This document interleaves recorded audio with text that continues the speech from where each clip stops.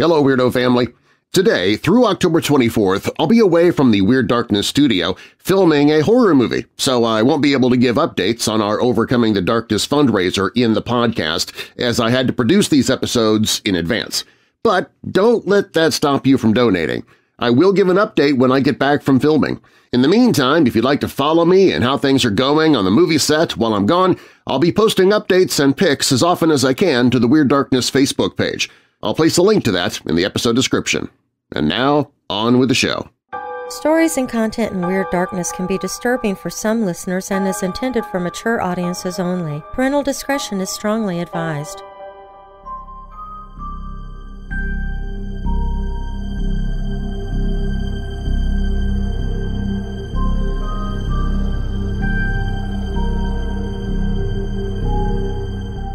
Beyond the edge of our physical world is a metaphysical realm in which evil, demonic spirits wallow and run wild.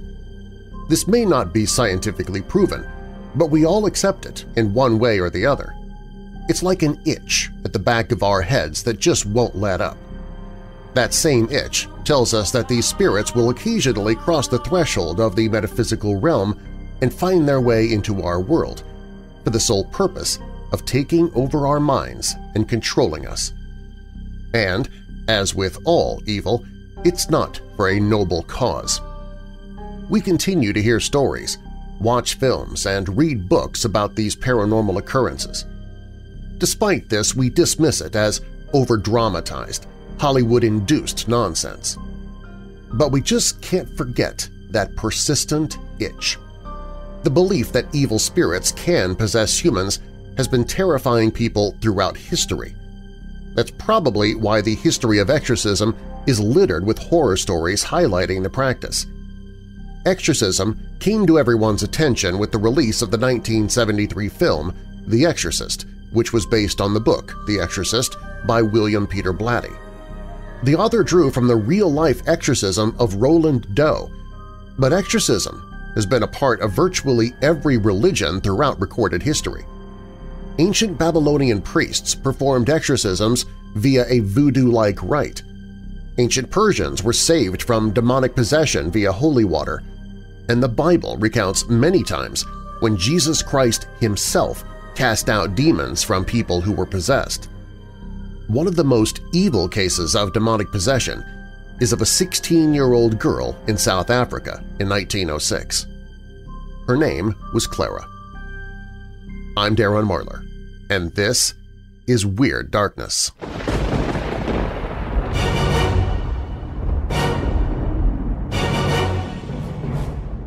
Welcome, Weirdos! This is Weird Darkness.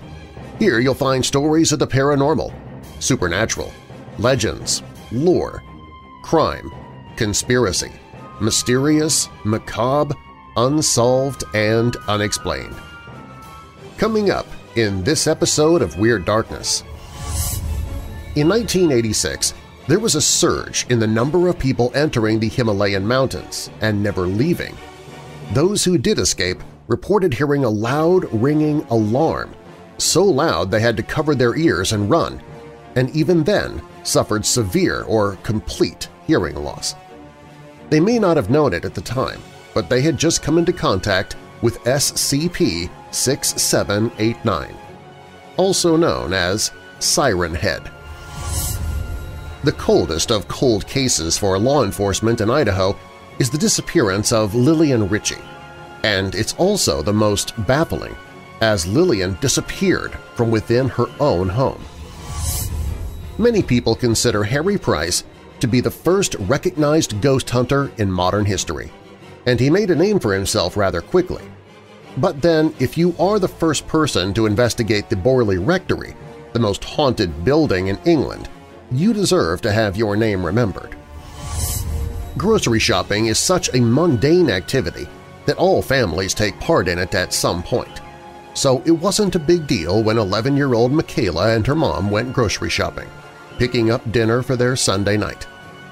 Little did they know, they had caught the eye of a psychopath. A family in Chicago was terrified when voices began emanating from the wall of their little girl's bedroom. And the story has an odd twist.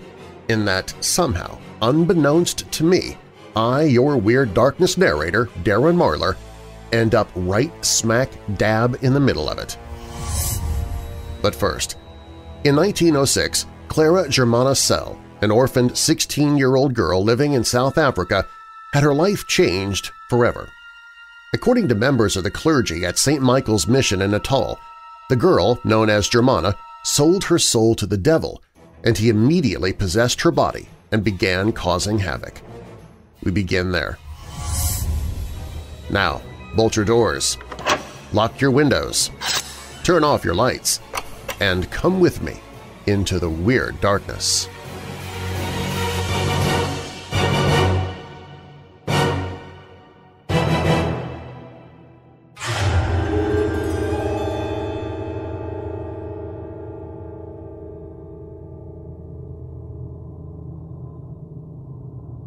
True stories of exorcisms are incredibly harrowing. Not only do they usually involve young people going through something awful, but those who've been possessed and make it to the other side are never the same once they're free of the demon. Before we look at Clara's terrifying ordeal, let's look at just a few other real demonic possessions. Anna Eklund was born in the state of Wisconsin in 1882. Records do not show what happened to her mother, but it's safe to assume that she died or otherwise disappeared when Anna was very young, leaving her father Jacob as the primary caregiver. Anna seemed to be, by all accounts, a normal girl. She was religious, a devout Christian. This all changed on her 14th birthday.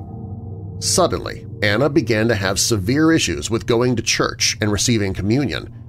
She would have harmful and compulsive thoughts, such as wanting to smash Christian artifacts and harm priests. She was also reported to have experienced signs of depression, as well as hypersexual feelings. Over the next few years, Anna visited a number of doctors, but they made nothing of her behavior, insisting she was fine. At last, the local church got involved and sent Father Theophilus Reisinger, an authority figure on exorcisms, to Anna's aid. In 1912, the first exorcism of 30-year-old Anna Eklund was performed, and Father Reisinger managed to cast away the evil spirits that had taken hold of her body, albeit temporarily. 2 decades later, Anna's demons returned. At the age of 46, Anna turned to Father Reisinger once more to help rid her of this desperate, evil presence.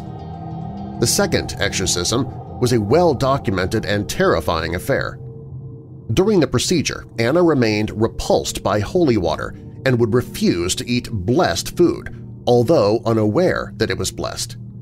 She would curl up in a corner and emit inhuman noises like a cat's hissing, and climb walls until she was forcibly restrained to a bed. Being restrained seemed to be the catalyst for the evil spirits to come out in full force. Her unconscious body began to forcefully rise to the ceiling, and the only thing stopping it were the restraints. Despite her vegetative state, loud voices, wails, and groans would escape her body. As if that weren't enough, her body began to change in appearance. Her eyes bulged violently from her face, her head and lips swelled, and her abdomen became inflated. Anna also displayed other recognizable signs of demonic possession, such as the ability to understand and utter foreign languages she had no way of learning, or displaying extraordinary strength. The second exorcism of Anna Eklund was performed over the course of 23 days in 3 different sessions. The story of Anna Eklund was recorded in a pamphlet titled "Begone, Satan." George Lukens was a British tailor who lived in a small town called Yatton on the outskirts of Bristol back in the 18th century. He was described as a man of great character and spirit, which is ironic because at the age of 44, he was possessed by evil, demonic spirits. As a young man, George would suffer from fits of an alarming nature, always claiming he was fine afterwards. All of that changed one night. After going through another of his fits, he would snarl aggressively and bark like a dog, as well as argue with himself loudly. He was not the same charismatic figure that the Yatton locals had grown accustomed to. He would react violently to any religious recitals. Lukens would also sing hymns backwards and began yelling in languages he couldn't have possibly known. His condition only worsened with time, and it was soon clear that Lukens was in desperate need of medical attention. The doctors kept a close eye on George, but after a series of mishaps and freak accidents, declared him incurable. George himself was convinced he was possessed by demons. More specifically, 7 demons. Locals were highly concerned about Lukens' condition, for he was a well-liked figure. A vicar named Joseph Easterbrook, the reverend of one of the local churches, heard stories and rumors of Lukens' mishaps and was determined to help him exorcise the demons. He gathered an entourage of religious clergymen and arranged the exorcism. Easterbrook's account of the exorcism makes for a vivid reading. The exorcism began with Lukens singing in an uncharacteristically high voice, one that was most definitely not his own. His voice began altering between low, gruff masculine voices and high-pitched feminine ones, which were incidentally spewing malicious, blasphemous rants and physically threatening the religious men present. Lukens would bark, scream, groan, sing, and babble utter nonsense throughout the exorcism, even blurting a satanic hymn at one point. Easterbrook also mentioned that Lukens would go berserk, requiring at least 2 men to physically restrain him. Eventually, Easterbrook and his men were successful. Lukens woke up, praised Jesus, and said that the evil spirits were gone. George Lukens would go on to live a relatively quiet, humble life until his death in 1805. The exorcism of Roland Doe remains one of history's most notorious stories of demonic possession. It's also the true story behind the novel and Hollywood blockbuster The Exorcist. It retells the demon-riddled life of a 14-year-old boy and the paranormal events surrounding it. Roland Doe, a pseudonym given to the boy by the church to protect his identity, was born in the mid-1930s in Maryland and was an only child. He was close with his aunt as a child, who introduced him to Ouija boards when he expressed interest in them. In fact, many people speculate that, following his aunt's death, Roland attempted to contact her through the Ouija board, an incident that opened the door for demons to possess his soul. Soon after, Roland's house became plagued by weird noises and even weirder supernatural events. Sounds of dripping water that could not be placed were the first indication that something was wrong.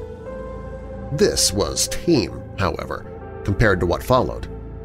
Scratching noises, loud and unexplained footsteps heard all around the house, and worst of all, religious hangings and artifacts would fly off and smash against the walls. Words would appear to be carved into his flesh, and Roland would make inhuman noises and levitate in the air. Stories quickly got circulated around of these strange events in the Doe household, and this concerned the local church. Debates on the possibility of Roland being possessed quickly followed, and it was determined that he would require an exorcism. 2 Catholic priests were brought in for what would be a lengthy and arduous affair. His exorcism was performed over an entire month in several sessions. He would reportedly react in an aggressive and unruly manner toward the priests performing the exorcism, and often spoke Latin in what was described as a demonic voice. Finally, Roland Doe was free of his demons thanks to the painstaking efforts of the 2 priests, one of whom even remarked that Roland Doe later grew up to be a fine young man. This brings us to the terrifying case of Clara Germana Cele, which has a factor different from those I've mentioned previously. In the cases of Anna Eklund, George Lukens, and even Roland Doe of The Exorcist fame, they were all unwilling participants in a battle of good versus evil, innocent of wrongdoing and just being the perfect victim for a bloodlusting demonic entity. But Clara, she made a literal pact with the devil and lived to tell about it. On September 10, 1906, Clara Germana Cele underwent a strenuous 2-day exorcism that almost ended her and the priests who were trying to save her.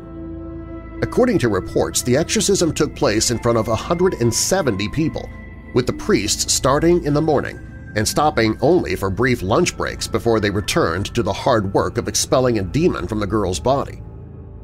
At one point, as Germana allegedly struggled within the clutches of Satan, she managed to snatch a Bible away from one of the men and tried to choke him. Clara Germana Cele didn't have a great life before she was possessed.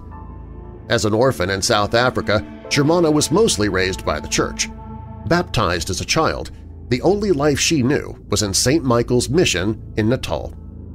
There, she allegedly made a deal with the devil himself in exchange for her soul, though it's unclear what she thought she was getting out of the bargain. Stories about Germana's possession have taken on near mythical proportions in retellings. One of the most horrifying things she allegedly did was slither around on the floor like a snake. One witness claimed that during the exorcism, Germana's body lost all its rigidity and became rubbery like a serpent. It's not out of the ordinary for possessed people to writhe and squirm across the ground, but some versions of the story say Germana fully turned into a snake. Many stories about Germana's possession say she was averse to all forms of religious iconography during the ordeal, but in A History of Exorcism and Catholic Christianity by Francis Young, the author claimed this might not be entirely true. Young stated that Germana not only went to confession while she was possessed, but she also received Holy Communion. Either this happened early in her possession, or she was dealing with incredibly strong forces that thought they could withstand the power of the Catholic Church. Nuns at Germana's school weren't sure if she was possessed or merely acting out. That began to change when she started discussing the embarrassing personal stories of people she couldn't have known. After she allegedly brought up the private life of someone in the church, people began to realize something was happening with the young woman. After her psychic abilities appeared, so did her penchant for levitation. One account said Germana floated 5 feet above her bed. Father Erasmus Horner, one of the priests who later performed her exorcism, recalled Germana floated often 3, 4, and up to 5 feet in the air, sometimes vertically and at other times horizontal. Witnesses claimed that after Germana's possession she was able to converse in and understand multiple languages. According to one of the nuns, the 16-year-old could suddenly speak French, German, and Polish. Becoming a polyglot is a typical trait of demonic possession, so it's not surprising this was one of the first ways the girl's demonic hanger-on manifested. Germana's abrupt use of multiple languages is likely what tipped off members of the parish. Once possessed, Germana wasn't just allergic to religious iconography. She was physically revolted by the sight or feel of anything the church had blessed. Multiple people who worked on her case claimed that when Germana went into a crazed possession trance, the only thing they could do to snap her out of it was to spritz her with holy water. But the holy water was only a temporary solution. Throughout her 2-day exorcism, Germana assaulted nuns and acted out wildly every time a Bible or cross went near her. One of the creepiest parts of the Clara Germana Cele story is her savage treatment of a nun during the exorcism. One of the sisters assisting the priests got more than she bargained for when Germana grabbed her arm and bit down. The imprints left on the nun weren't just of Germana's teeth, but also something that looked like the outline of a snake's tongue. The nuns at the school realized something was wrong when Germana began acting like an animal and making strange, guttural noises. She spoke to people who weren't there and even smashed her bed to pieces. After witnessing the girl ripping at her clothes and making strange noises, one nun said no animal had ever made such sounds, neither the lions of East Africa nor the angry bulls. At times it sounded like a veritable herd of wild beasts orchestrated by Satan had formed a hellish choir. The book Demonic Possession – Extraordinary True-Life Experiences by C. Torrington alleged Germana felt like she was cheated out of something by the demon who possessed her. Supposedly, after she confessed to Father Horner about her deal with the devil, she got into a verbal argument with the spirit inside of her. She allegedly said, "You have betrayed me," You have promised me days of glory, but now you treat me cruelly." According to the devil in philosophy, the nature of his game, Germana recovered from her exorcism and was incredibly embarrassed about the behavior she exhibited while possessed.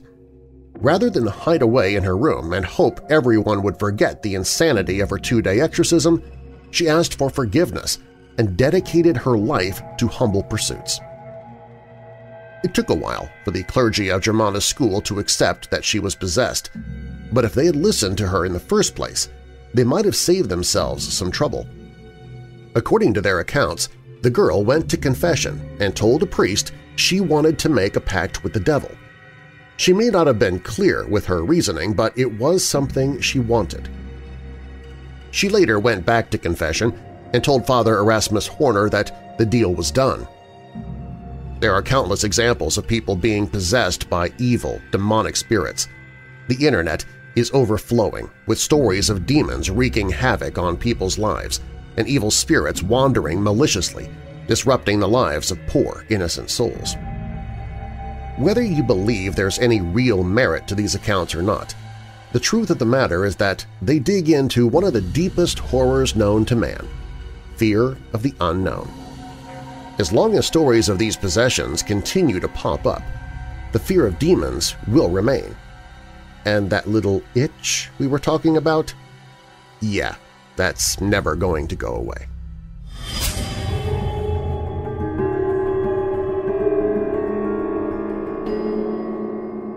Up next, the coldest of cold cases for law enforcement in Idaho is the disappearance of Lillian Richey, and it's also the most baffling, as Lillian disappeared from within her own home.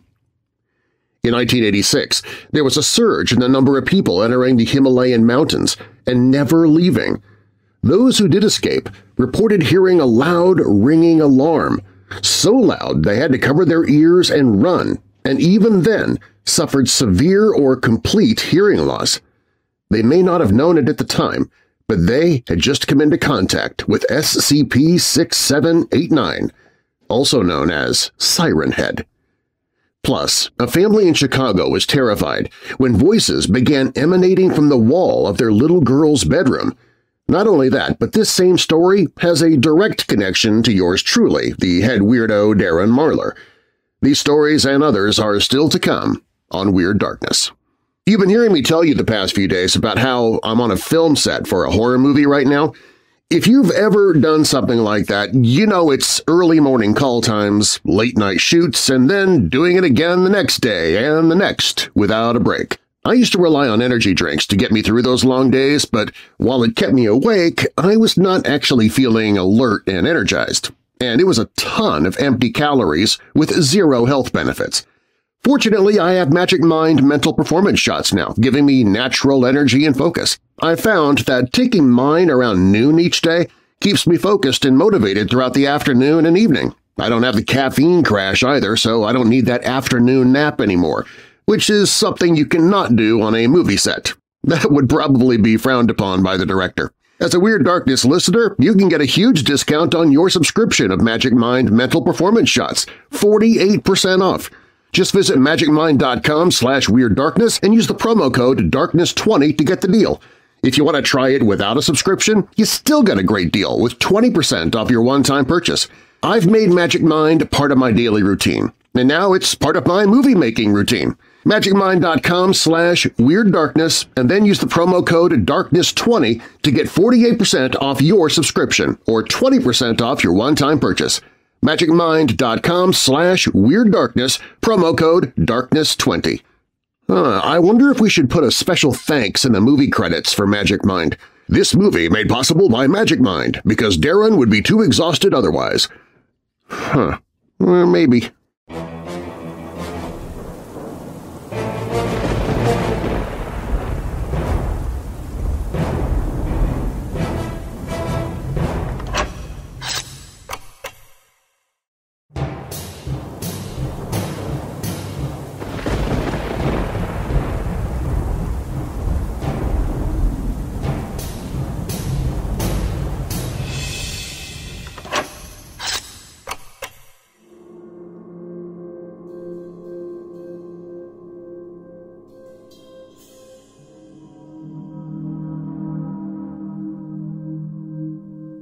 In 1986, there was a surge in the number of people entering the Himalayan mountains and never leaving. Those who did escape reported hearing a loud, ringing alarm, so loud they had to cover their ears and run, and even then suffered severe or complete hearing loss.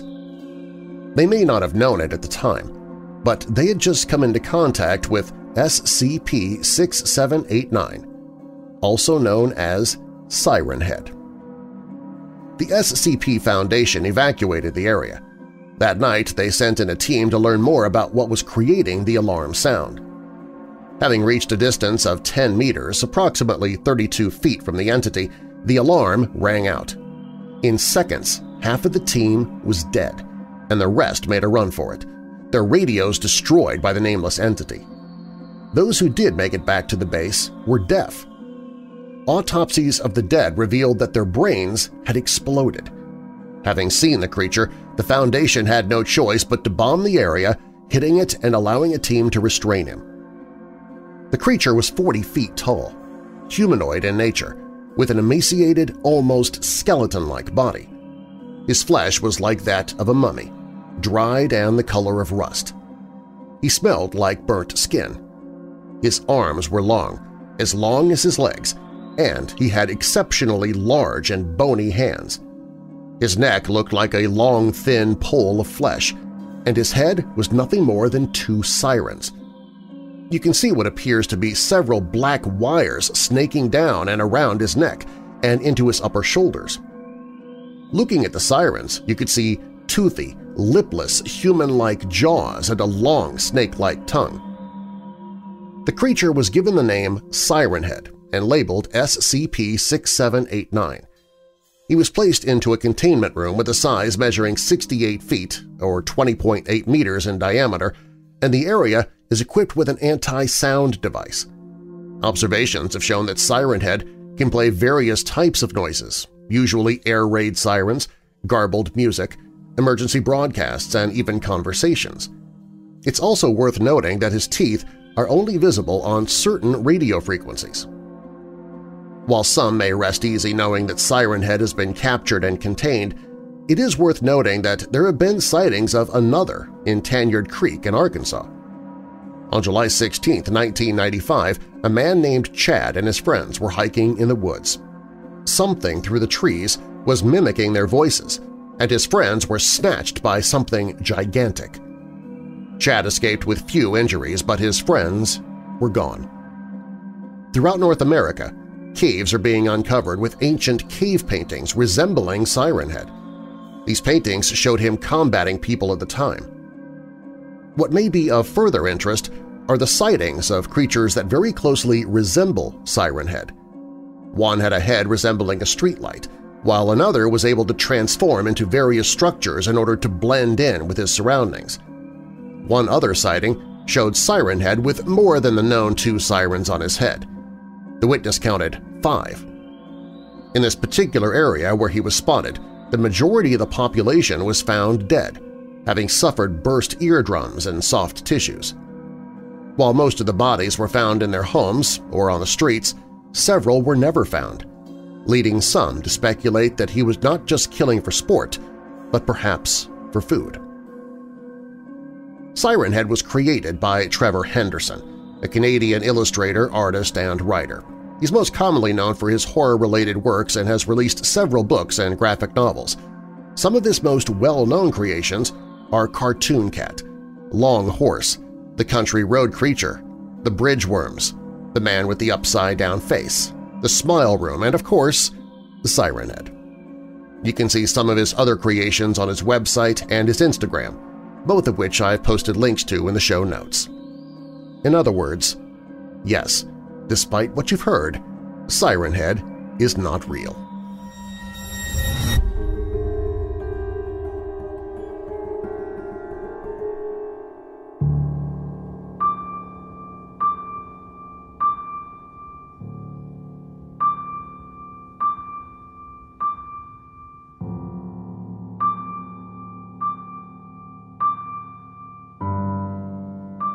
All these calls for social distancing and stay-at-home orders are driving some to boredom, but that might not be the case for those who happen to live in homes where the walls speak.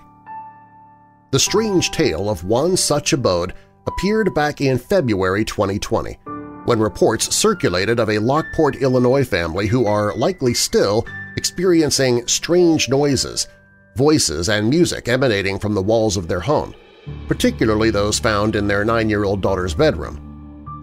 "There are voices in the wall, and I don't know what it is," Brianna Smith told ABC7 of the strange occurrences.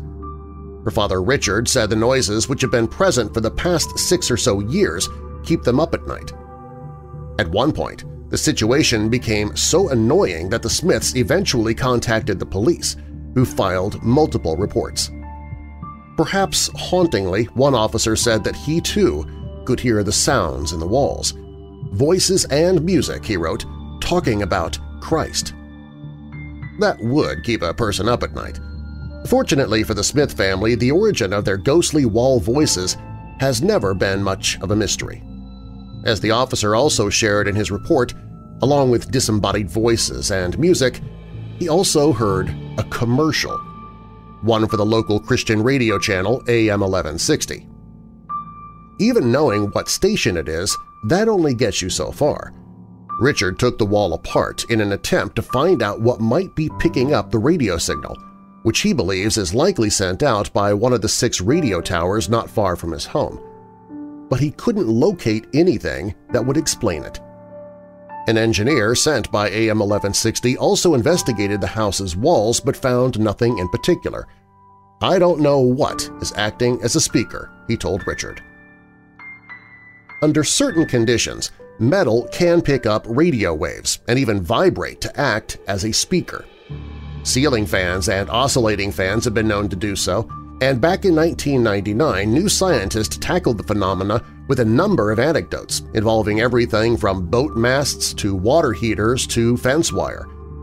If 2 items of metal are joined and there's some corrosion between them, the junction will act as a diode and rectify or demodulate the AM radio signal. This causes an audio frequency current to flow in the metal. You can hear some of the recordings Richard Smith took of their would-be wall radio, which he shared with ABC7's I-Team in a video I will link to in the show notes. You can hear the commentator or the pastor's voice in the wall, he says of one of his examples. He's praying over someone for healing. Here's a portion of that news story's audio from ABC7 in Chicago. There are voices in the wall. The mysterious sounds 9-year-old Brianna Smith is hearing are real. It's been waking me up at night. They're coming from the bedroom walls of her suburban Lockport home in the middle of the night. We hear it audibly, and it's kind of, keeps us up at night. Do you have a speaker in your wall? No speakers. You can hear the commentator's or the pastor's voice in the wall. Right.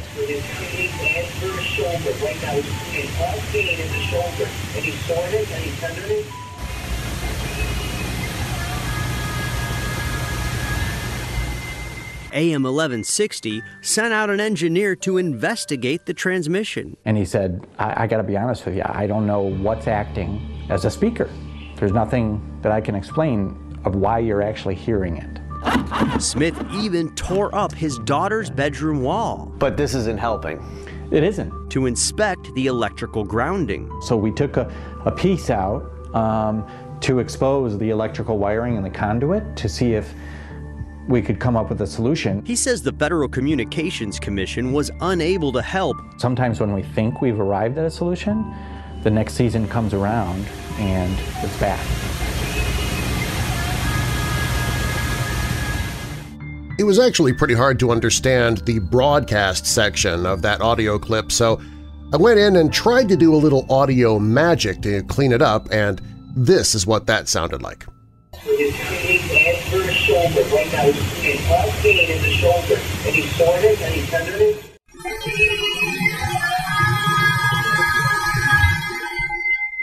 A side note before I finish with this story. They're right that this is not an uncommon occurrence. At this very moment, I live under an FM radio tower in Loves Park, Illinois, WQFL-FM, where I used to do the morning show, and when we first moved into our house, we could hear the station bleeding into just about every FM frequency that wasn't already being used by another station. That hasn't changed, so thank goodness for Pandora and iHeartRadio. When I worked at KCNW, AM 1380 in Kansas City, Missouri back in the 90s, we received very angry messages from people living near the station.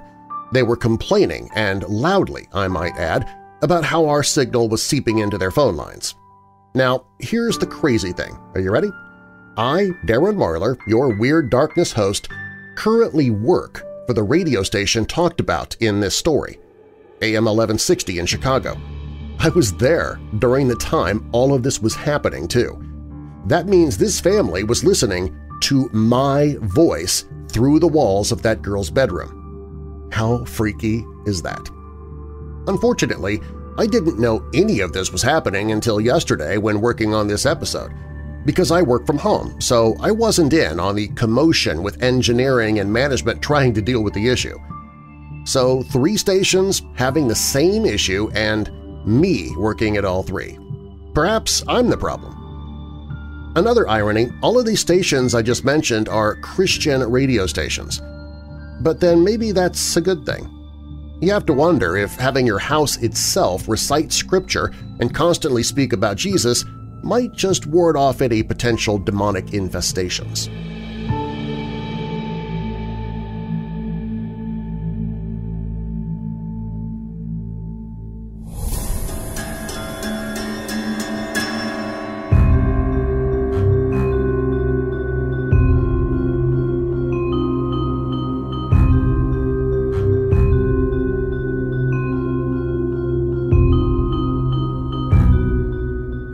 Among the creepiest disappearances are ones where the victim apparently vanished from his or her own home. Equally chilling are the cases where there are virtually no clues indicating what happened to this person.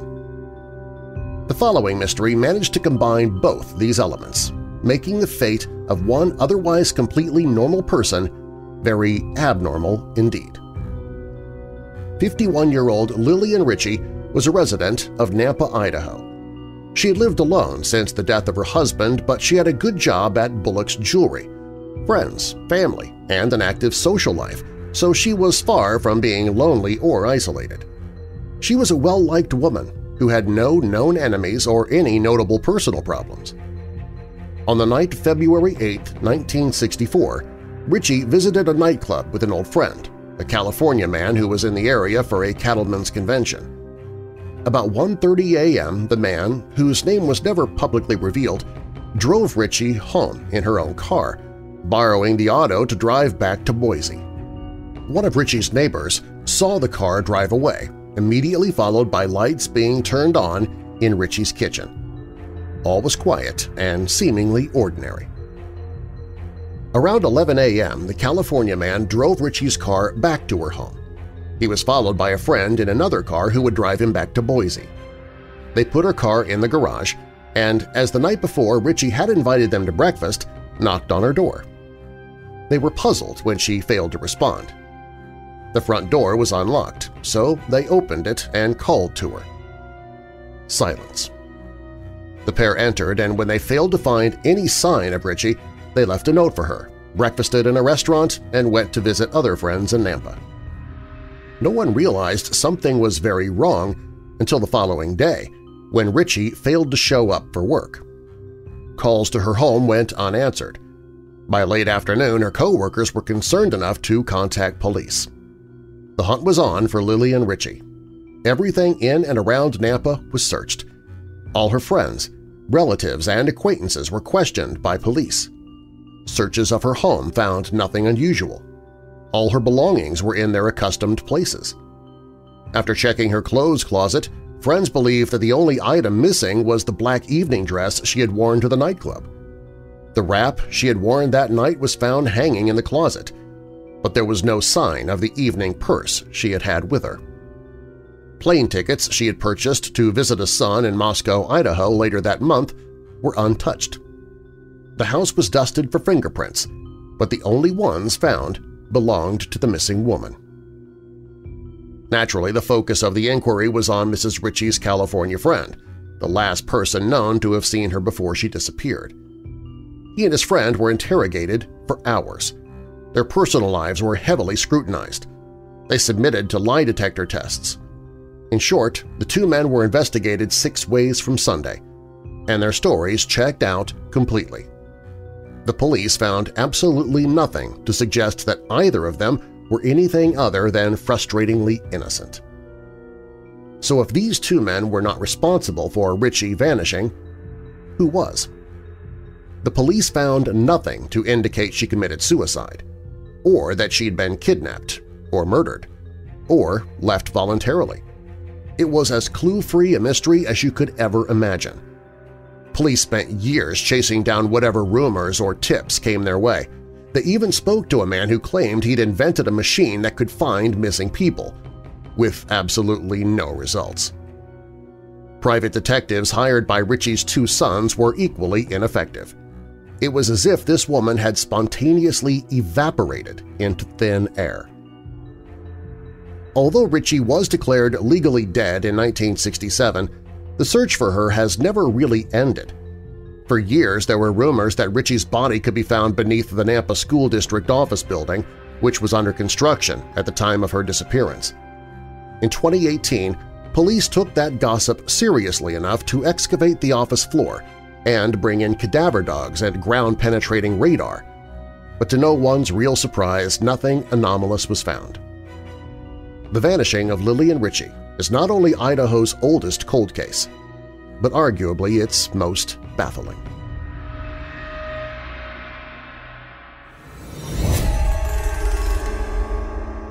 When Weird Darkness returns, we'll peer into the life of the man recognized as the first ghost hunter in modern history, Harry Price. Plus, a mother and daughter doing some grocery shopping end up catching the eye of a murderous psychopath. These stories and more are up next.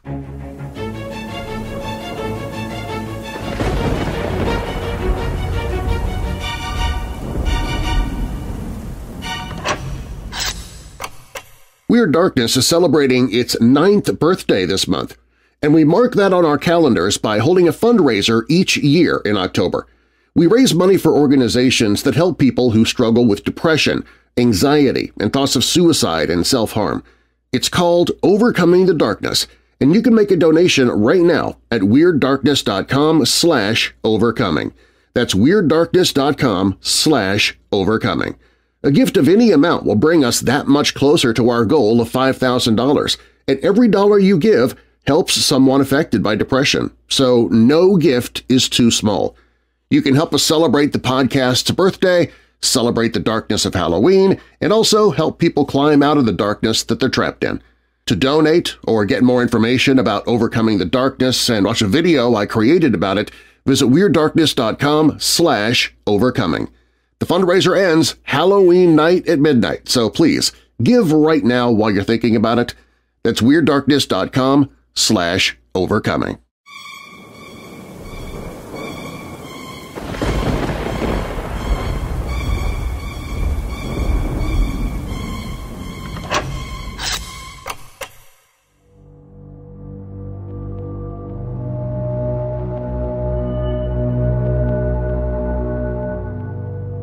There is as much that's a mystery about Harry Price, perhaps England's most famous or infamous ghost hunter, as there is quantifiable fact. Some of this confusion is due to Price's own dissembling. For instance, though Price claimed that he was born in Shropshire in 1881, he was actually born in London of that year. Whatever the truth of his origins, Price left behind a legacy that'll be familiar even to many who've never heard his name. Fans of films of the paranormal or readers of Mike Mignola's Hellboy have likely encountered fictionalized accounts of several of Price's cases. An amateur magician and psychic researcher, Price dedicated most of his life to studying paranormal phenomena and debunking spiritualists. The latter practice made him none too popular with many of the believers of that movement, including Sir Arthur Conan Doyle. After Price debunked spirit photographer William Hope, Doyle led a mass resignation of 84 members of the Society for Psychical Research and continued to hound Price for years. Unlike many magicians, however, Price was actually open to the possibilities of the paranormal and believed that some spirit mediums were genuinely legitimate. This, among other things, put him at odds with some other members of the Society for Psychical Research, or SPR, which he joined in 1920. Price was also a member of the Magic Circle, an organization of stage magicians, the Ghost Club, arguably the oldest paranormal research organization in the world, and the founder of the National Laboratory of Psychical Research, which he founded as a rival to the SPR. Most of Price's most famous cases include his investigation of the medium Helen Duncan and a black magic experiment atop Mount Brocken in Germany in which an attempt was made to transform a goat into a young man. Price claimed that he participated in the experiment, known as the Blocksberg Tryst, only to prove the fallacy of transcendental magic. Price also investigated Jeff, the talking mongoose, in the 1930s. Jeff supposedly inhabited the farmhouse of the Irving family on the Isle of Man, though Price's investigations alleged that the hair and paw prints of the mongoose were actually from a dog, and that the talking was produced by hollow walls in a house, which makes the whole house one great speaking tube with walls like sounding boards. In 1927, Price claimed that he had come into possession of a box left behind by self-styled religious prophetess Joanna Southcott, which she had left behind after her death in 1814. Along with the box, Southcott had left instructions that it should be opened, quote, "at a time of national crisis," unquote, and only in the presence of every bishop of the Church of England. Price opened the box, in the presence of only the reluctant Bishop of Grantham, and found that it contained only a few odds and ends, including a lottery ticket and a horse pistol. Followers of Southcott, known as Southcottians, maintain that the box Price opened was a fraud. As recently as the 1970s, a Southcottian group called the Panacea Society claimed to be in possession of the actual box and placed advertising campaigns that pushed to have the box opened under the conditions set forth by Joanna Southcott. Price's most famous case was his study of Borley Rectory, which he called the most haunted house in England. Price rented and resided in the rectory from May of 1937 until May of 1938, along with a rotating group of 48 official observers recruited through newspaper ads, tasked with reporting any unusual phenomena. His study, which included a séance held by Helen Glanville, concluded that the rectory was indeed inhabited by several spirits, including the ghost of a French nun who had been murdered on the property. Another spirit was said to claim that he would set fire to the rectory and that the fire would reveal the bones of a murdered individual. In 1939, the rectory's new owner knocked over an oil lamp while unpacking boxes, resulting in a fire that gutted the building. The insurance company would later conclude that the fire was deliberately set. During the blaze, a woman who lived nearby said she saw the figure of a ghostly nun in an upstairs window and charged Harry Price 1 guinea for her story. A dig in the cellars of the ruined house conducted by Price in 1943 turned up 2 bones, which he believed belonged to a young woman. The bones were eventually given proper burial, though not in the parish of Borley, where local opinion held that they were the bones of a pig. After Price's death in 1948, the SPR conducted their own study investigating Price's claims about Borley Rectory. In what came to be the Borley Report, the SPR concluded that Price had faked many of the phenomena or that they were due to natural causes. Meanwhile, psychic researcher John L. Randall claimed that dirty tricks had been played on Price by members of the SPR during his residence at Borley.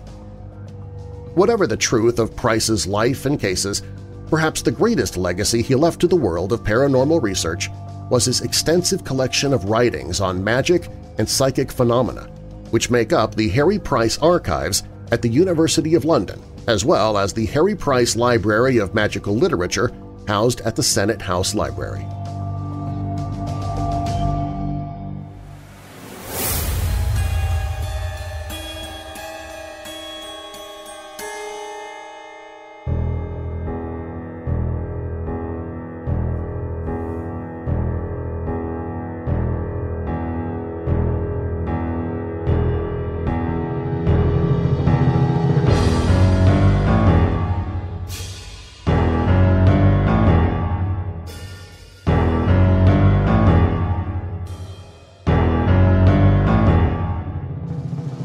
Grocery shopping is such a mundane activity that all families take part in it at some point, so it wasn't a big deal when 11-year-old Michaela and her mom went grocery shopping, picking up dinner for their Sunday night dinner.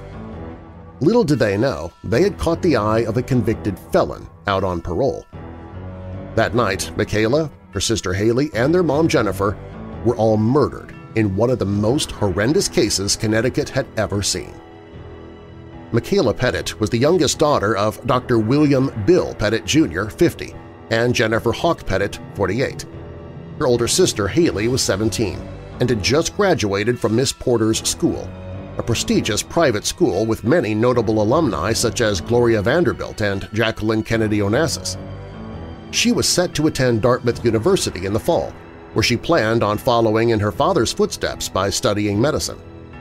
She was an active fundraiser for multiple sclerosis research and captained a Walk MS team called Haley's Hope. Dr. William Pettit was an endocrinologist and the medical director of the Joslin Diabetes Center at Connecticut's Central Hospital. His wife Jennifer was a nurse and co-director of the health center at Cheshire Academy.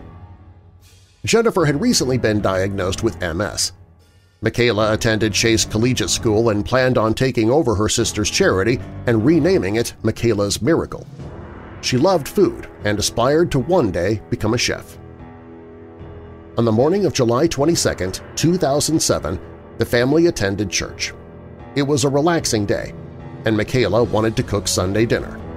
She and her mom went to the local grocery store to pick up what she needed for the meal. They traveled aisle to aisle, never once suspecting someone was watching them. That night, after dinner, Mr. Pettit lay down on a sofa in the sunroom where he fell asleep while the girls all watched TV, after which they went to bed. Joshua Komazarjevsky had seen Michaela and her mother in the grocery store that night and had followed them home. That night, Komazarjevsky and his friend Stephen Hayes, whom he'd met while staying at a halfway house, made a plan to burglarize the Pettit family. According to Komazarjevsky, the family had a very nice house and very nice car and thought it would be nice to be there someday. At approximately 3 a.m. on July 23rd, Komazarjevsky and Hayes broke into the Pettit family home through an unlocked door in the basement. Leaning against the stairs was a baseball bat, which Komazarjevsky picked up as he ascended the steps. They found Mr. Pettit asleep in the sunroom. Komazarjevsky struck Mr. Pettit in the head with the bat 4 or 5 times before dragging him down to the basement and bound his wrists and ankles with rope and zip ties. They moved upstairs where they found Mrs. Pettit and the 2 girls each in their respective rooms. They were each bound by their wrists and ankles to their bedposts and pulled pillowcases down over their heads. The men searched the house, ransacking as they went looking for cash. They were disappointed with what little they found, until they came upon a check register indicating they had $40,000 in the bank. Stephen Hayes found 2 gas cans and took them to a nearby gas station where he was spotted on surveillance video filling them with $10 worth of gas. He returned to the house and forced Jennifer to accompany him to the bank. She was told she needed to withdraw $15,000 for the men. Jennifer was smart, though, and managed to inform the bank teller that men were holding her family hostage, threatening to kill them all. The bank manager called 911 while Jennifer was still busy with the teller and was still on the line with them after she left the bank. She informed them that Jennifer had indicated that the men were being nice and that she believed they only wanted money. The police responded, setting up a vehicle perimeter around the Pettit home without revealing their presence. Little did they know the horrors that were going on inside. Joshua entered little Michaela's bedroom where she had been tied to the bedposts. He proceeded to sexually assault her, taking photos of his acts with his cell phone. At some point her clothing was removed and washed, as they were later examined and had bleach on them. The assault was confirmed when medical examiners found Joshua's sperm in her body. During his interrogation, he claimed that he believed the girl was 14 or 16. Stephen went on to strangle Jennifer. Unfortunately, her death did not stop him from raping her, claiming Joshua provoked him into doing so. The sound of the thumping and moaning was so great that Mr. Pettit could hear it in the basement. He yelled and received the response, "Don't worry, it's all going to be over in a couple of minutes." Mr. Pettit managed to free himself of his restraints. He escaped, hopping up the basement stairs and to the outside of the house. "I thought it's now or never, because in my mind at that moment I thought they were going to shoot all of us," he said. He crawled to a neighbor's yard for help. His injuries were so bad the neighbors didn't even recognize him at first. Joshua discovered Mr. Pettit had escaped and rushed to tell Stephen. He finished up with Jennifer, then together they took the gas cans, dousing her body and the rest of the house with gasoline. They left Michaela and Haley tied to their beds and covered them in gasoline as well. They set the place on fire and fled the scene in the Pettit family car. The police that had been nearby watching the house immediately pursued, and the men crashed the car into a police car. By the time firefighters arrived on the scene, the entire house had gone up in flames. They were not able to save the girls. Jennifer died from strangulation. Michaela and Haley died from smoke inhalation.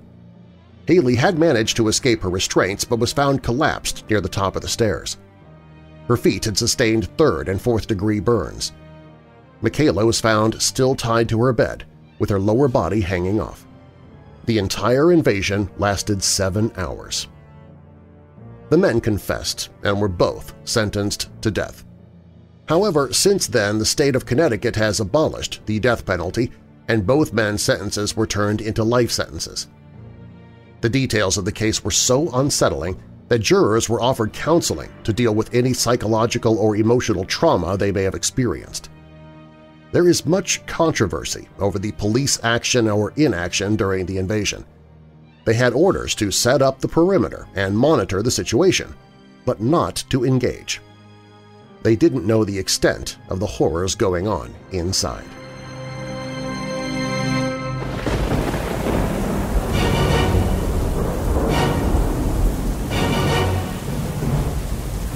If you made it this far, welcome to the Weirdo family. If you like the podcast, please tell your friends and family about it however you can and get them to become weirdos too. While you're listening, you might want to check out the Weird Darkness website. At WeirdDarkness.com you can find paranormal and horror audiobooks that I've narrated, the Weird Darkness store. Plus, you can visit the Hope in the Darkness page if you're struggling with depression, anxiety, or thoughts of suicide. You can find all of that at WeirdDarkness.com. All stories in Weird Darkness are purported to be true unless stated otherwise, and you can find source links or links to the authors in the show notes. The Possession of Clara was by Jacob Shelton for Graveyard Shift. Siren Head is from The Scare Chamber. The Wall Spoke is by Rob Schwartz for Stranger Dimensions. The Lillian Richey Vanishing is from Strange Company. The original Ghost Hunter, Harry Price, was written by Orrin Gray for the lineup. And The Cheshire Murders is from The Scare Chamber. Weird Darkness theme by Alibi Music. Weird Darkness is a registered trademark. Copyright Weird Darkness 2020. And now that we're coming out of the dark, I'll leave you with a little light. Proverbs 11 verse 25.